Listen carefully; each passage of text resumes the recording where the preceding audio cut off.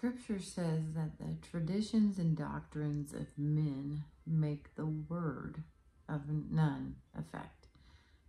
So what is it that the traditions and doctrines of men sometimes focus on? They focus on religion. And many people today would say that their religion is their faith. But truly, where is our faith supposed to lie?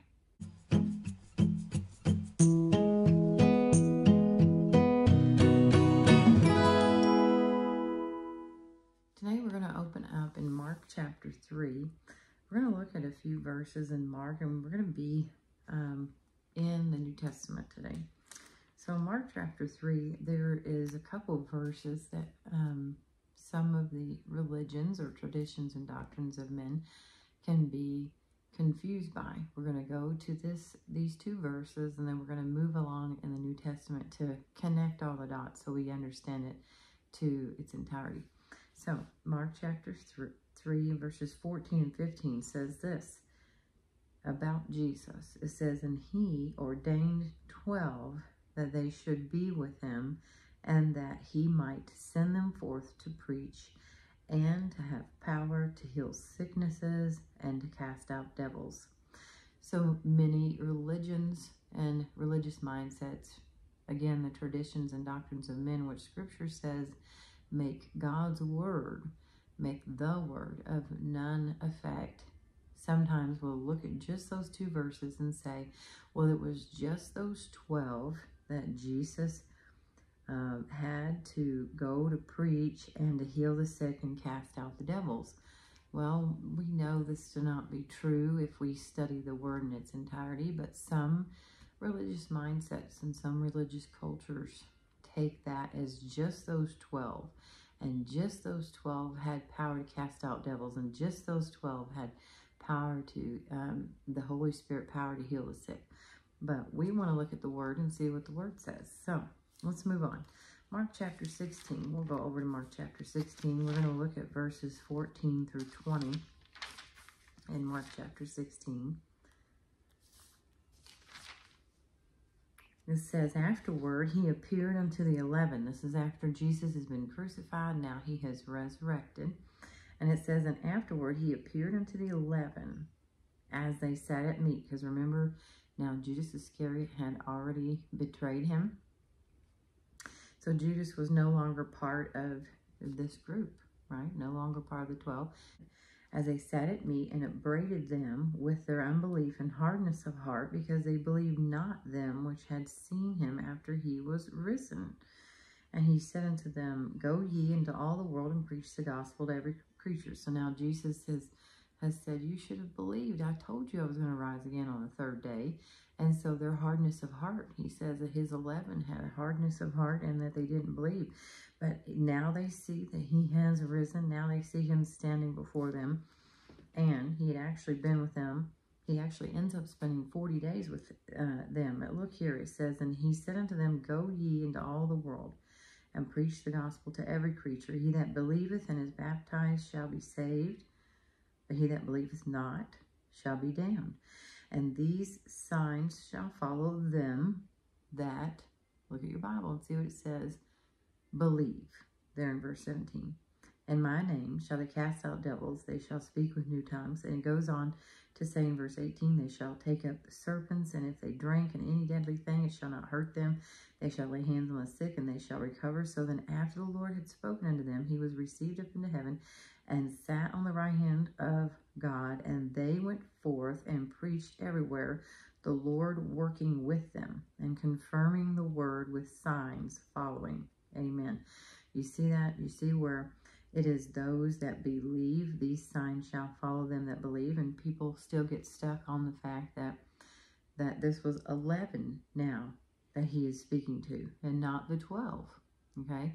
Remember, he was speaking to the 12 there in Mark chapter 3, and then Jesus goes through that betrayal of Judas Iscariot. He's crucified, he rises again, he is in a new body, he has a different appearance, he's in a new body, but he is seen of them for 40 days. We're going to see that recorded in Scripture here And so he is there with them, and he is telling these 11.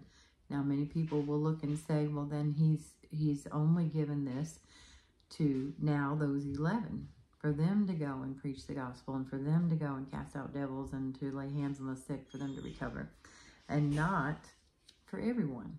Well, let's just look at scripture and see what it says. We want to make sure and connect all the dots. Go to Acts chapter 1. We're going to start reading in verse 2, and we're going to read down through verse 9 here at first. It says, until the day in which he was taken up, after that he, through the Holy Ghost, had given commandments unto the apostles whom he had chosen. Again, we're seeing the apostles whom he had chosen.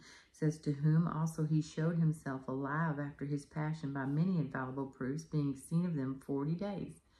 See, here it is in scripture. And speaking of the things pertaining to the kingdom of God, and being assembled together with them, commanded them that they should not depart from Jerusalem, but wait for the promise of the Father, which saith he, ye have heard of me.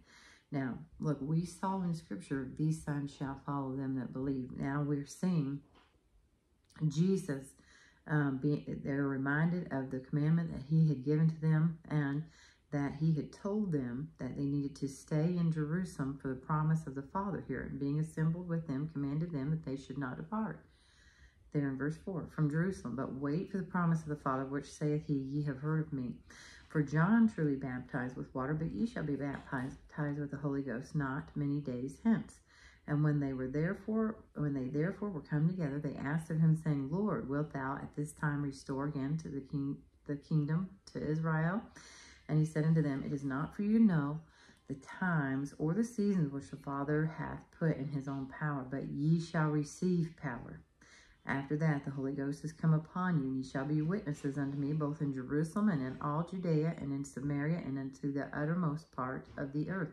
Was Jesus speaking to just those 11 now at this time? Yes, he's speaking to these 11. We just saw it recorded in scripture that he was speaking to those apostles here now in Acts chapter 1. But who is it that was going to reach the uttermost parts of the earth? Who is it that was going to reach across the whole globe? Was it those apostles and those disciples? No. And we saw in scripture where these signs shall follow them that believe. What were they waiting on, though? What were they waiting on in Jerusalem after Jesus was to be transfigured in heaven, up in heaven? What were they there waiting on? They were waiting on that power. There in verse 8, where it says, but ye shall receive power at that the Holy Ghost is come upon you, and ye shall be witnesses unto me both in Jerusalem and in all Judea and in Samaria and to the uttermost part of the earth. Go ahead and let's read verse 9.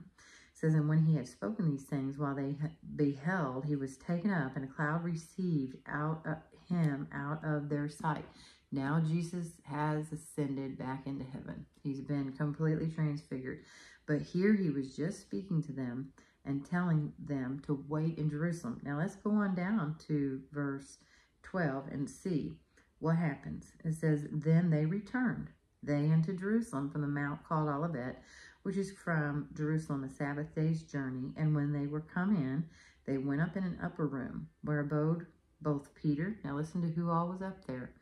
Peter and James and John and Andrew, Philip and Thomas, Bartholomew and Matthew, James the son of Alphaeus, and Simon Zelotes, and Judas the brother of James. These all continued with one accord in prayer and supplication with, who else is up there? It says, with the women and Mary the mother of Jesus, and with his brethren. So all these people are up there. Okay, if you read verse 15, we're going to read verse 15. It says, and in those days Peter stood up in the midst of the disciples and said, the number of names together were about 120. Do you hear that? There's about 120 people that are here. What ends up happening? Well, let's go over to Acts chapter 2, verse 1. It says, and when the day of Pentecost was fully come, they were all with one accord and in one place. And suddenly there came a sound from heaven as of a rushing mighty wind, and it filled the house. Which house? This is the house in that upper room where there was about 120 people, where they were sitting, and there appeared unto them cloven tongues like as of fire, and sat upon each of them, and they were filled with the Holy Ghost, and began to speak with other tongues as the Spirit gave them utterance. They were able to communicate between one another because there was people from different nationalities that were there and understand what each other was now saying because they were filled with this Holy Spirit power. Why am I making a point of these things? Well, often religion can look at this and say, well, Jesus is only talking to the 12, and then he's now only talking to the 11. Now he's only speaking about the apostles. But we see clearly that the power that was coming upon them, that they were waiting on in Jerusalem, was the power of the Holy Spirit and the Holy Ghost. Well, God the Father doesn't change. God the Son doesn't change. And God the Holy Spirit doesn't change because they are God, and God does not change. He's the same yesterday, today, and forever, Scripture says. So why would we expect anything different than what God said that he is giving to them, that Holy Spirit power? Now, but traditions and doctrines of men, that Scripture says makes the word of none effect, they may teach otherwise. But we need to know this is the Holy Spirit that has come upon them of God. We should be expecting the same things that Jesus said. These signs shall follow them that believe. They shall cast out devils, lay hands on the sick, and they shall recover. All of these things we should be expecting, but religion often says otherwise. Think about this. Look back again there at verse 8. But ye shall receive power after that the Holy Ghost has come upon you, and ye shall be witnesses unto me both in Jerusalem and in all Judea and in Samaria and unto the uttermost parts of the earth. It is clear that these people, these 120 that received this power, did not go to Canada. They did not go to the United States of America. They didn't go to the uttermost. But the power that was to come upon them would be that same power that would help to reach the gospel to the ends of the earth. And that is the focus on what we need to understand. Now, ask yourself a question. Does God change? No. Does Jesus change? No. Does the Holy Ghost change? No. But what about us as we are witnessing or being a witness or being ambassadors? Scripture says we are ambassadors for Christ. From day to day, do we change? Do you do the exact same thing from day to day? No. Do you exercise every part of every talent, of every gift that God has given to you every single day? No. Can you say that since the day that you received Jesus as your Savior that you've prayed every day? You might be able to say yes to that. Have you been a witness for Him every single day? You might be able to say yes to that. But what about 3 times a day or 4 times a day? You see, we all exercise this faith that has been given to us in Jesus, having this power, this same power, the Holy Spirit power, in different ways, different times, right? You're not doing the exact same thing every single day. Why am I taking emphasis on that is this. Just because you haven't seen it, maybe somebody have a demon cast out of them, doesn't mean that the Holy Spirit is not capable of doing that. Or just because you haven't seen somebody be instantaneously healed right before your eyes, or even the dead made alive again, that doesn't mean it's not the same Holy Spirit capable of doing those things. And we need to take a focus on what that Scripture says, that the traditions and doctrines of men make the Word of God of none effect, and stand more on the Word. You see, is it religion or is it Jesus for you? Because religion will teach you maybe something that's contrary from what the Word says. We need to focus on what Christ said. He is our Lord. And our faith needs not to be based upon what someone else is teaching us, when the Bible itself says the Holy Spirit will teach you all things. The Holy Spirit will teach us everything we need to know. And we need to start asking ourselves and going to the Word of God and asking, not ourselves, but the Spirit that is with us, and looking to the Word of God for the truth, and to cancel out some of those things that religion maybe has not been right on. Because why is there so many different religions even in the Christian faith? Is because different people interpret Scripture in a different way. That's why you have different religions that are called Christians, that are called Christ followers, right? You have Presbyterians, They do one thing, and Methodists do another, and Catholics do another, and Baptists do another, and Pentecostal another. And all these people say that Jesus is my Lord. You have these different perspectives of what the Word is saying, and then the religion has developed. And it needs to not be more focused on religion. Your faith, you shouldn't say, is my religion. Your faith should be what the Word of God says. And remember this, something I always remind us of. John chapter 1, verses 1 and 2 says, "In the beginning was the Word, and the Word was with God, and the Word was God." You see, making the Word of none effect is making God of none effect. So let's not allow traditions and doctrines of men to do this. Is it religion or is it Jesus? Well, let it be all about Christ for us. Thanks for joining today.